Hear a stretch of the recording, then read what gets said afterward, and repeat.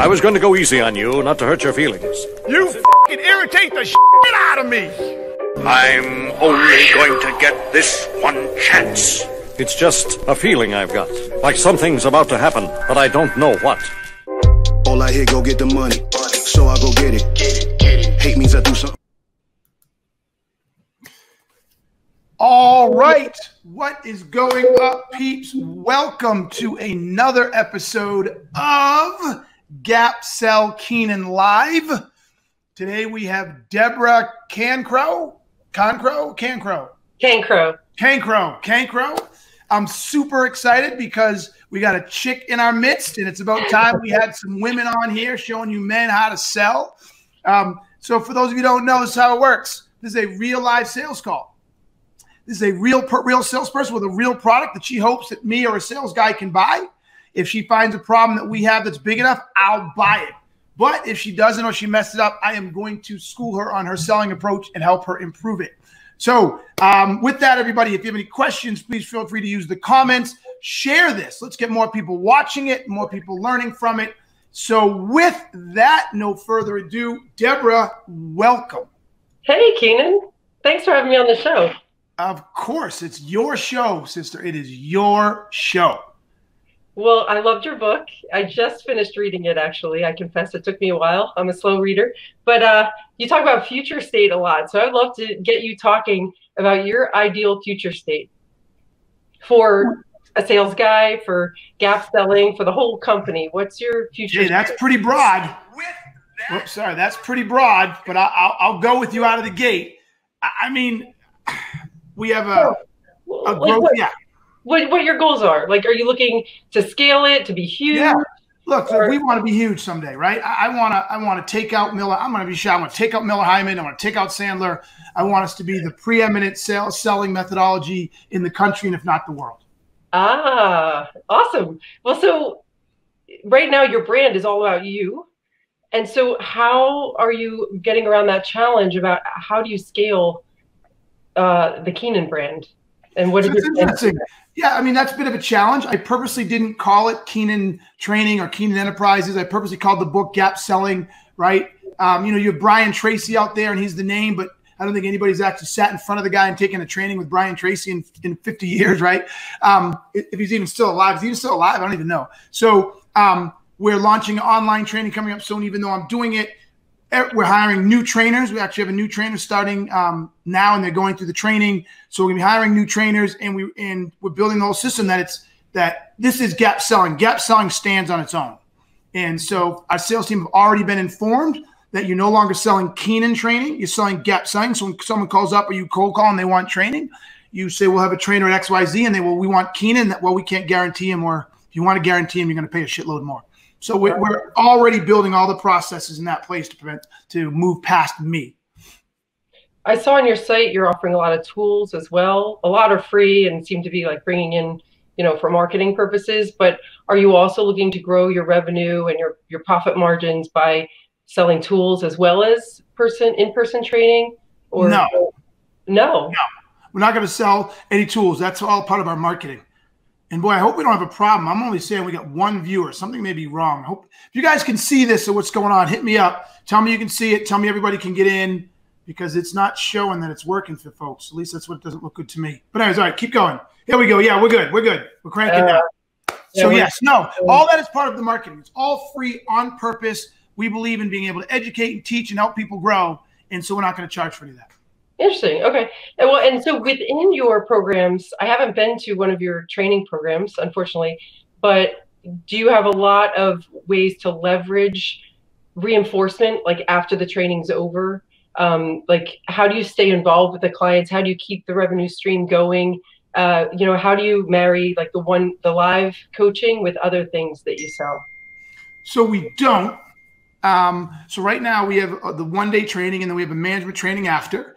And then we have a consulting practice. And so it almost always, how do I say, plays out that we do the training, and then they say, oh, we want you to train our managers, or we want you to come in and help consult and help us make sure this sticks, or work with us after the fact. So it once you're in and you spend a day with somebody, it naturally, moves into other things. What is the biggest opportunity there? Like, what is the biggest revenue generator, like the biggest opportunity for scaling in all the services that you provide? Just continually. So it's online training that we've got coming out in May, right? So we're in the process right now of doing an online version. And then just scaling the actual training beyond me. So, rather than doing, 2, 3, 4, 5 trainings a week with me, I mean, I'd love to get to the point where we get trainers all over the country and we're doing 3, 4 trainings a day across a whole bunch of trainings. So we have so much upside just growing what we have. I can't imagine. I mean, so you're traveling a ton, I assume. Well, I was up until last week. Yeah. How has that affected your? Oh, big time. It's decimated our pipeline basically. And any trainings we had scheduled in the next month have all been canceled. Wow. Completely canceled. Completely. Yep. Are you able to bring some of them over to online training or not yet? Hopefully the training's not done yet. So, online training. No, this is the third time I've told you about online training and when it's due. And it's the third time you've asked me about something relating to it. So you got to really make sure you pay attention to what people say. You need to be listening, not thinking about your next answer. So here's my question. Here's my first bit of coaching for you. I really don't understand where you're going, right? So, I mean, I get that you may understand the relevancy of these questions, but you haven't really grounded me in anything. And you haven't really, I don't feel like you found a problem that I'm having. So without that problem, because we're doing this and I'm nice and all that, I'm letting you go. But in a real selling world, I would have stopped you about 5 minutes ago. Okay, what do you want here? I don't understand where we're going. Okay. Well, so I assumed there was a one-liner. I assumed you knew what we did, so I apologize for that. We have an online platform to enable people to practice anything out loud and get automated feedback. So we're sold as a reinforcement tool for training, and it's a perfect reinforcement tool for online training. So if there's any component of your training where people need to practice anything out loud, it's really easy where people can reinforce what they're doing. So flip this. Think about the types of problems or challenges that somebody with an online course would have or has, and start asking me questions around that. Yeah. So when are you launching this online training? May. May. Okay. Yeah. And for the third time I've told you this. You said you were going to be gentle. I know, but I keep telling you something and you keep asking me the same question over and over. So you're rolling out online training in May, and how long is it? Is it a couple hours? Is it a couple days? Like, what does it look like? The online training is going to be, we don't have it done, but it's probably going to be about 6 or 8 hours broken into a shitload of modules. So you expect people to do it kind of over a month, or like how long do you expect? I would think you'd be foolish to do it over a month. I would like to think you get it done in a week, but I don't know. It depends on the the student or whatever. Got it. Okay. And so it'll be most cases the manager will require their employees to take the training, require the reps to take the training and manage that and make sure that they do it. Yeah. So we'll have a way for managers to see how people do. We're structuring it so individuals can buy it. So if you work and your company doesn't pay for training or anything like that, then you can buy it yourself. Or if it's somebody going, you want to buy it for your team, you can buy it for your team and you can see the stats. We'll have a corporate one where there's multiple layers so that VP can see the north, the west, the east, you know what I'm saying? So we have multiple. Yeah. Got it. Okay. So is there any practicing component of that? Or do you have quizzing or practicing or any kind of assessment built in? So there is quizzing. It's the training is built to sort of a build your own or take your own journey. So based on answers, they'll get different responses, right? So it's just not sit and watch. They'll take a test or a small quiz, or they'll answer a question, and based on that, it goes here, and they get this video. It goes here, and they get that video. So it's somewhat of your own journey. Yeah. Awesome. So I can't really ask you a question about how that works yet because you haven't launched it yet. So that's where I'm asking, just from your experience and other training that you've taken, or what you know about training, do you feel that it's a challenge for people to retain what they've learned without practicing it? Yeah, I would say that's true. And would you be interested to? Don't try to sell me yet. You haven't found a problem. Keep digging on that. Well, I mean, so retention, right? Retaining what you've learned, is that is that something that you think your clients would like you to offer them? I don't know. So what you're trying to do is your head's in the sell mode, right? So what you want to do is you really want to start having a conversation and getting me to think about the value of the product I'm building. So, right? So one of the questions you could have asked once we started talking about this was, hey, Keenan, do you have any retention elements built into this? Right? I mean, that's your product, but I'm giving you the question, right? Right. So ask that question. Okay. Do you have any retention elements built into your online training that you're offering? No, I didn't even know they existed. Awesome. Would you? No, don't try to sell me. Keep digging into that. Got it. Okay. You didn't know they existed at all? Like, have you looked into any ways to help? No, I don't know what I don't know. Interesting. In your live training, what do you do to help people retain what they've learned? That's a great question too. We use we really encourage they buy the management training. We train the managers on how to use the pipeline and other things like that to drive retention. Interesting. Have you ever seen that study that shows that people retain, a small percentage of what they hear? Yes. And then a little more if they experience, and then if they practice it even more, and then if they teach someone else, like that's the golden standard. Yes. So where do you feel like your online training fits on that model right now? I mean, considering we have no retention in there, I mean, let's put it this way, because we don't know anything about retention as far as it's not a key core competency, because we haven't really built it in there, we're banking like anybody else would on the interactivity of the training. And because we're going on build your own journey, when somebody doesn't answer the right question, I come back in and be like, no, you got this wrong. Think again, try it again, type of thing. But outside of that, we don't have anything. Right. What do you think that costs your customers, or, what's the? No idea. I have no idea. So where you want to go with this, right, is again, this is the power of really listening and thinking, right? And being an active participant in this conversation. You're really not going to get me to see a problem in something that hasn't existed yet, right? Yeah. You're not going to give me that. But what you can do, the problem you could zero in on here for me is your ability to get me to see that I may be launching a less than absolutely effective training. Like that's where you could kind of go, right? Yeah. So you could start getting me to start seeing, okay, wait. So when you ask the question, be like, okay, so where do you think, or what do you think the impact would be if you could actually measure the retention of people, or in your ability to sell it, right? Do you think managers and VPs would value being able to measure and assess the retention of their investment? Right? Now or you could turn that into a question. Because you don't have it, are you able to offer anything more or any way to make management feel that once they took this training that people would retain it and get the value out of it? I can't do that now. All right, well, then you can tell me that's a problem. Don't ask me. You can tell me that's a problem. Tell you that's a problem. Yeah, it is a problem. Training programs, I've taken sales training in the past, and I went, I got all excited, I learned all this stuff, and then I didn't put it into practice. And putting something into practice is so much harder than just learning it. That's why I'm putting myself out here. I'm practicing with you right now. But I mean, obviously practice is important. I think everybody realizes that. So, what do you think of adding that into your programs? I'm intrigued, actually. I'm intrigued. Oh. Yes, very intrigued. What questions come to your mind, or like, how does it work? Like, how do you, without going into some big long pitch, how does it work in an online environment?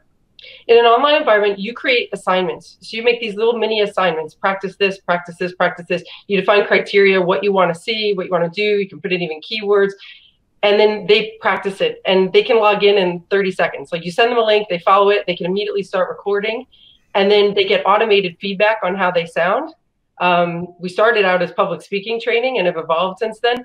But so they get coaching on how they sound. They can see where they're boring. They can see where they're confident. You can go in, or their manager can go in, or they can go with their peers and coach as well.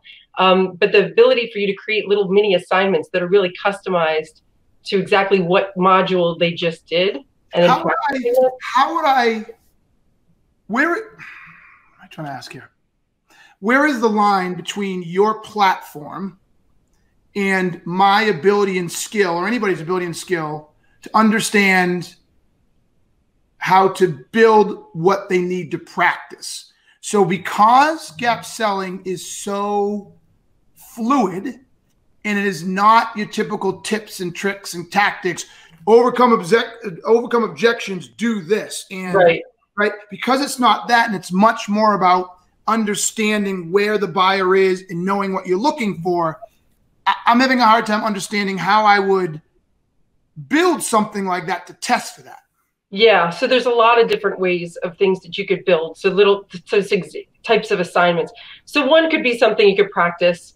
You could even have them practice with a role play with a peer. So you can tell them practice some kind of scenario, and they could practice together and record it and upload it. And then, they can go in and write comments and evaluate it afterwards. It's all cloud-based, so anybody can access it and give feedback and all that. So that's one way. Another way is working with the manager on messaging. So you add a lot of value, I'm assuming, in helping them craft messaging as well. So a lot of that, to be ready with answers in the moment, preparing ahead of time how you're going to answer certain things, like how you're different than a competitor, certain objections, they are things you can prepare. So you can make customized offerings like that as well. And then lastly, your whole brand is about like excelling and energy and being at the top of your game. And so even just helping, senior people being as polished as possible, making good presentations, that's like a third use case where, I get the use cases. I get them. I'm sold on that, right? What I'm struggling with right now is the execution. Right? I'm struggling right now through the execution. How this would work for a sales guy, and particularly online sales training. So what I'm hearing is I'm going to have to go in and begin to be able to create specific environments that are replicatable and repeatable, that are more objective than subjective. And that's been the hardest part about gap selling, is from a play perspective or a role play perspective or anything like that, it's highly subjective because everything is based on the question you ask. Unlike all the bullshit we get everywhere else, I ask you a question from a discovery perspective, and it's a giant if-then. If you say this, then this. If you say this, then this. If you say this, then this. And it's never pre-scripted. Like, that's why I was really pushing back on you. It's like you really need to be listening and understand what environment we're working with. Does that make sense? Yeah, absolutely. So I'm having a hard time figuring out how or what I could help them train on their own, right? And be able to measure it in a way that they're doing it correctly. Because if I had someone come on and let's say they practice 5 discovery questions and they're shitty discovery questions, and they think they did them right, that doesn't help anybody, right? Yeah, exactly. What time with is the execution. Yeah. So, you bring up a good point. So in those cases, preparing someone to think on their feet and have the right answer at the right time, that is challenging. So we can't solve every problem, but preparing for the most common ones is something that your customers certainly can do for onboarding or just training new reps. Let me ask this question. Could this be built into our online training and so it's part of the actual user experience? It could, yeah. We have an API as well. So that would be a little bit more of a heavy lift for you. You could use our tool to start out immediately as is and just build some modules and go, or you can integrate our API into your platform and build anything you want. So if we didn't use your API, how would we implement this? If you didn't use the API, you could immediately, I could create you a link today and you could send it to a client, and I could help you make a module, we could make a practice module of something simple so you could have it there. Then you send a link to your client, they log in, and within seconds, they can see the module that you created, see what you want them to practice, see the criteria you've set and your expectations for it. And then they click record, they practice, and then they get some analysis about how they sounded. And then they can share it with you, or they can share it with their coach, or they can share it with their peer. And then they can elaborate on all the things that maybe the automation didn't handle. Does that make sense? No, it does. It does. Okay, I have hold on, Ryan Sushland. Dude, This is number 17. I don't know where you've been, Ryan. Like he said, I hope you can do more of these. Ryan, it's number 17, dog. You might want to pay more attention. I'm doing them every week. And go look at my page. I get the list of the next one's coming up. So there you go, Ryan. Okay, this is intriguing, actually. So you, my friend Deborah, have gotten further than most people because it's pretty interesting. Yes. Now, I have issues or I have some concerns or questions around execution. I don't know how well what we do lends to this, number one. And number two, we're building our LMS ourselves. So I don't even know if we're building an API for it. So there's talking about heavy lifting. It's custom-made LMS. We're going to that's all right. Better late than never, Ryan. I love you though, baby. I don't even know if we built our own API. We're building this ourselves, so I don't know how that fits. And so I'm trying to figure out, is this something I want to provide after? Is it something I want to use in? So for once, I'm actually really intrigued about seeing more of the product. Now, in helping you, right, again, I'm the easiest person to sell to when I find my old problem because I just stop waiting for salespeople to figure it out. But I want to help school you, okay? Mm-hmm. So basically what I said to you is I think it's not good, i.e. therefore I think it's a problem, if I don't have a way to help maximize retention, okay? So I want you to take a few more minutes to help broaden or widen the gap. I want you to think about some questions you could ask so that you help me. I mean, I'm there in my head, but I'm helping you help me if I wasn't there. To see this is a bigger problem or greater opportunity than I necessarily see and why it should be elevated in my sense of urgency or the urgency of the priorities I'm working with.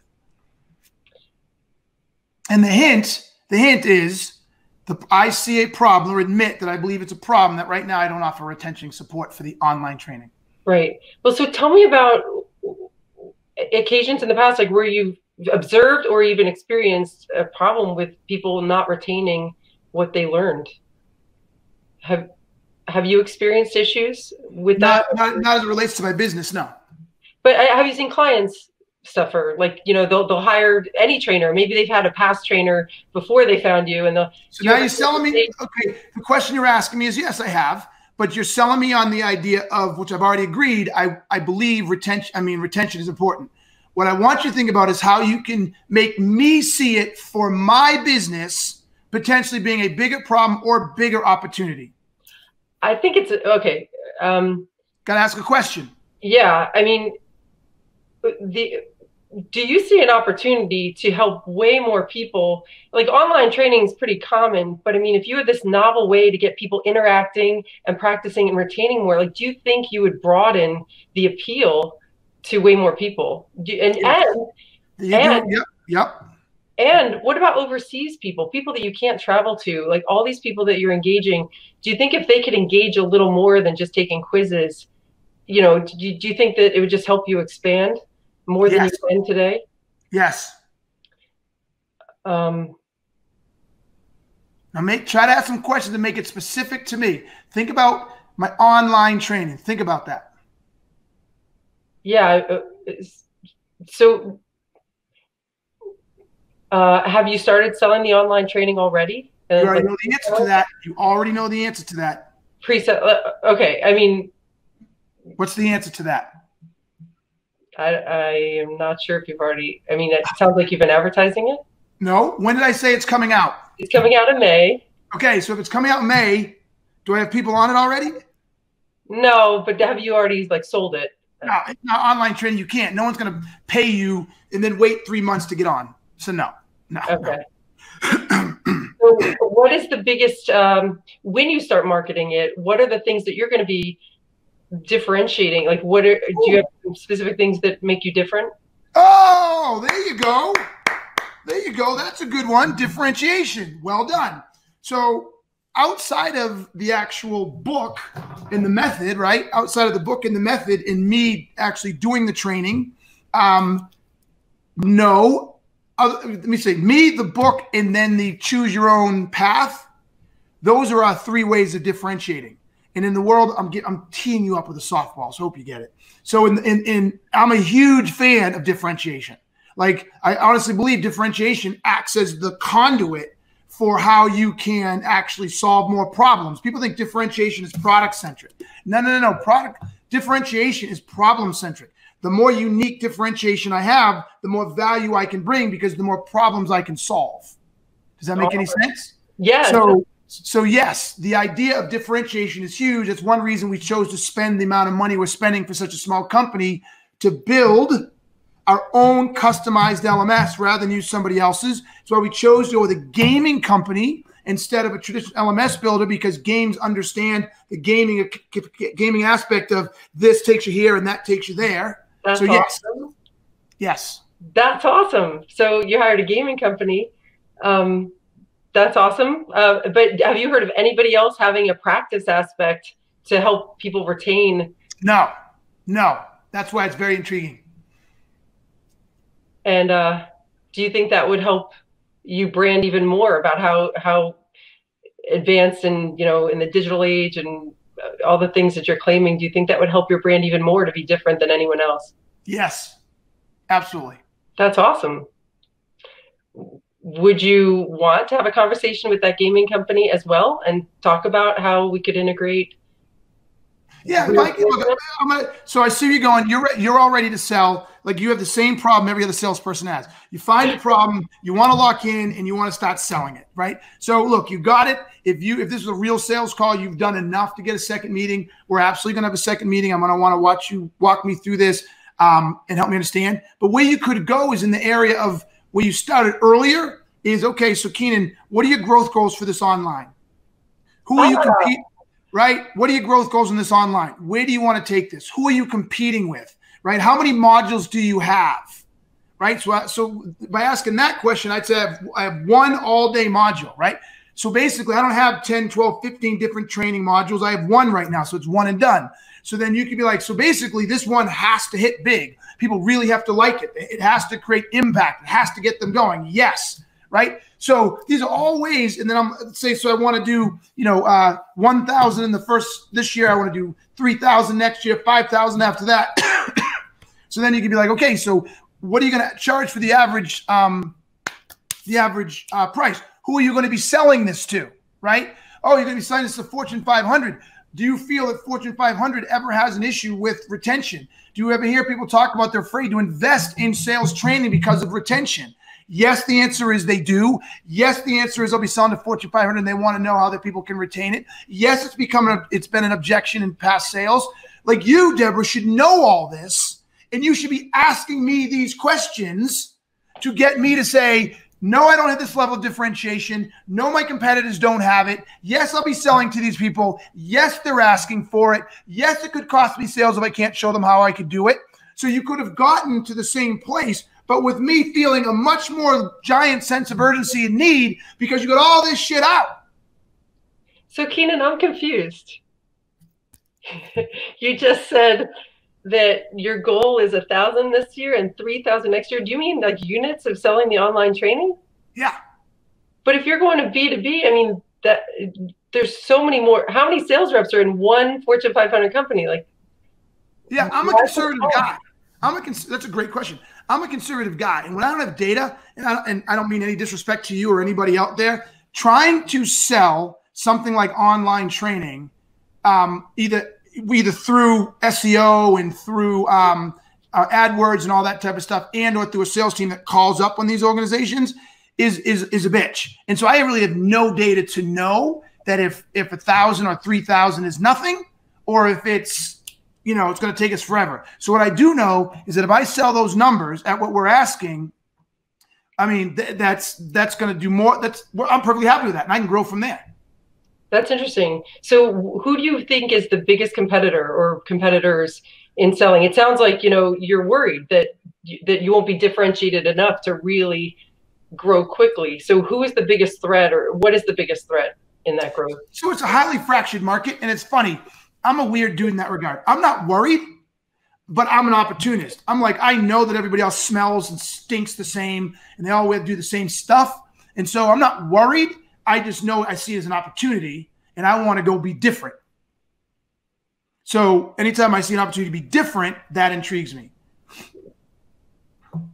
And being different is your plan on, how to get into these large companies. And are the Fortune 500 your target, or who is the target buyer for the So in this one, it's basically it's Fortune 500, it's medium enterprise, small business, and even the individual sales rep. Because online really has no there's no parameters, right? I mean, we're literally structuring how you buy it. If you're an individual and you want to do it, you can buy this package, whatever. If you're a small business or with one sales manager and 4 or 5 or 6 or 7 salespeople, you can buy this one. If you're medium sized with, let's say, 2 or 3 managers or regions and 1 layer of management, or above that, we call it 2 layers, and we're having this one, and then we're gonna have the enterprise where it can be 4 or 5 or 6 layers, senior VP and then regional VPs and then directors and managers. We'll have that one. So depending on what you're buying it for, how you're buying it, it'll work for anybody, and we're structuring it that way. Which are you targeting first? Like from marketing perspective, or like what you're, it's going to be in tandem. It's going to be right. So all of our SEO and AdWords are going to go for targeting the individual and the businesses. The sales team will probably call the mid-size just because they're easier and faster, right? So, but sort of all in tandem. Got it. Okay, so mid-size, like how are you? Is your ideal customer, a manager with a lot of, like, maybe 50 reps, 100 reps, a couple hundred reps? Our ideal customer profile is companies between about 50 and 250 million with, reps anywhere from 20 to 200. Okay. And how would they buy it? So you get the sale, and then the salesperson calls them up and sells it to them. Then the salesperson will sell it to them and get them signed up, or they can just go to the website and sign up right there. So it's a one-time fee per person. Yep. And then do they have access for a certain amount of time? 1 year. 1 year. Got it. Mm-hmm. Okay. And do you envision that they'll keep interacting with it? You said you think that the course could take a day or 2. So do you envision they'll come back to it a lot often? Smart. What's that? Great question. If they're smart, yes.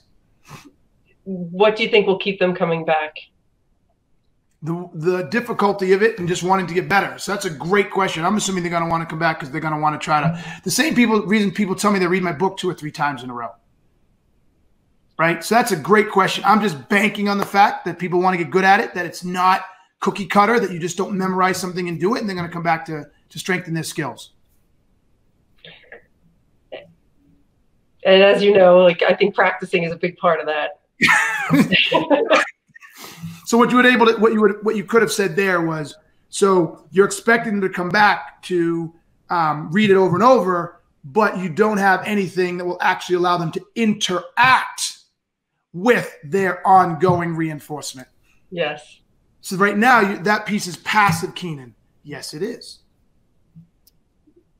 Right? Yeah, exactly. All right. So listen here, Deborah, you earned yourself a second meeting. Well done. Very intrigued. Proud of you. So I want you to reach back out to Danielle. She'll get you on my calendar. Ask her to include Brady, and we will take a look. We will take a look. Shameless plug. Yes, Voice Vibes. Yes, yes, yes. Well done. Hey, I'll give you 10 seconds. Tell everybody what Voice Vibes does. Voice Vibes is a platform to help people practice and reinforce any message out loud. So, yeah, master those messages. All right, there you go. There you go. Here's a question for you. How is it different than Gong or Chorus? So it's not a call recording platform. I saw that less than 25% of your clients today use a call recording platform. We don't tie to the call recording platform necessarily. You can upload a recorded call into it, but you can practice anywhere, anytime. So it's a great reinforcement with a training program. Okay. How would it be different than just going out and practicing on Zoom? We have an integration with Zoom. If you want to take the Zoom recording and upload it to Voice Vibes, we give objective feedback about how you sounded. So some coaching on how you can improve. And again, we can show you where you were boring, where you were captivating. You go back and see, oh man, what was I talking about when I was boring? And it gives you some automated stuff, so it makes it more fun. Then, nobody just goes back and listens to their recordings. Everybody hates to listen to themselves. So we've made it fun, and you can just get some high level feedback that you can trust in private. All right. I'm intrigued. Very, very intrigued. Well done. Well done. Well done. All right, everybody. This was, look at you did good. You did good. We got to work. We got to work on your desire to hurry up and get to the close. Like salespeople, that shit all the time. They ask 4 or 5 questions. Like, okay, So what if I could get you this? If I could make this, would you buy? It's like, we got to teach you to slow your roll. And I hope you understood when I shared some of those questions with you, how much information about my business you were leaving on the table, right? Do you remember in the current state, physical or literal in the book? Physical, literal? No, I don't. Read the book again. Okay. Go to the current state, right? And in the current state, I talk about the physical and literal, right? And the physical and literal is where the context lives, right? So that's things like, what is my what's my current plan for the number of users? When is it going to be delivered? How many modules is it going to have, right? And by getting all of that stuff, you can begin to understand what my specific unique world looks like. And so you can start to sell to my specific unique world rather than selling to some big, ethereal, anybody, anywhere type of environment, right? You want to be able to get as much about me and what I'm doing and where I'm going and what's currently happening and how I measure it and what the impact is to me today upon my numbers. Do you see what I'm saying? So you're selling custom to me, not a product to a big, wide open general use case. Because you said it yourself, stop selling to use cases. Yeah, Okay? I'd really like to learn more. I mean, if we talk again, I'd love to learn more about what you're doing with the online training. And I'm fascinated. Okay. All right. So good. Read the book again, or at least go to the part where we talk about building the gap. And remember to understand the current state and the future state and the 5 elements of each. I can't even find it in my own damn book, right? The 5 elements of each. Okay. Physical and literal, problem, impact, emotion, root cause on the current state, and then similar on the future state. Okay?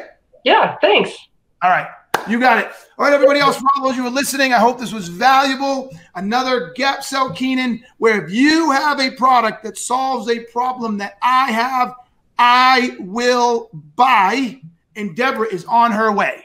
So everybody, until next time, thank you very much. Please share this. If you are not following me, follow me so you can get notifications on these, and let's spread the word. Until next time, y'all know what I'm going to say.